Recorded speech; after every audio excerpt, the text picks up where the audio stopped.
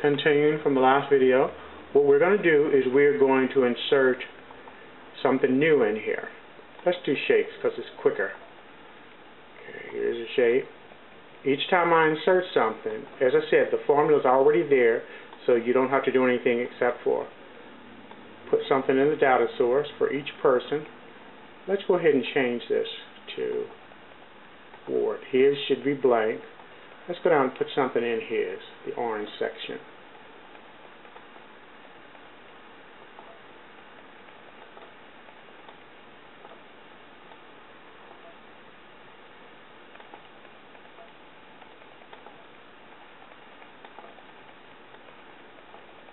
Let's go and look and see what his looks like now. Yeah, there it is. And the last one, put something in there.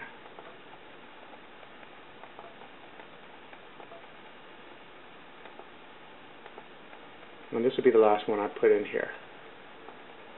So, now let's go ahead and see what these look like now that we've changed the stuff.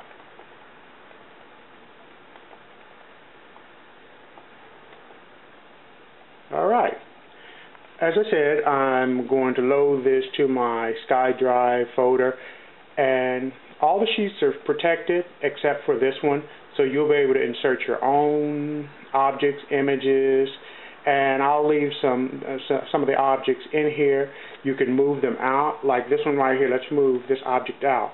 Notice how it disappears in the main image that actually pulls from the data source.